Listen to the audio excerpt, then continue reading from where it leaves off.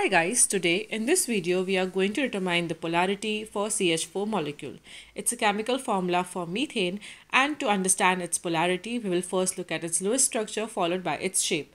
So here is a Lewis structure for methane in which carbon is in the central position and it is sharing all its 4 electrons with 4 hydrogen atoms, and as you can see here that it is quite a symmetrical molecule because the hydrogen atoms are spread out evenly, and the arrangement of hydrogen atoms are such that they could avoid the repulsive forces of the bonding pairs of electrons. So these atoms are spread out in the plane and the arrangement is quite symmetrical. And looking at this arrangement, we kind of think that this molecule could be a non-polar molecule because generally the molecules that have symmetry and no lone pairs are non-polar molecules. And as you can see here, there are no lone pairs and the shape is quite symmetrical.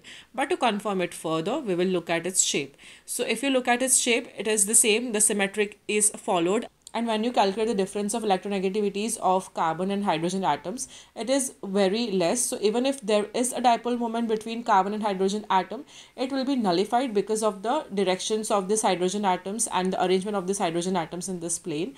And as there is no net dipole moment in this molecule, there are no uneven distribution of charges, which means that this molecule is a nonpolar molecule. So CH4 or methane is a nonpolar molecule. For more videos on Lewis structure, molecular geometry, polarity, subscribe to our channel, and thank you for watching.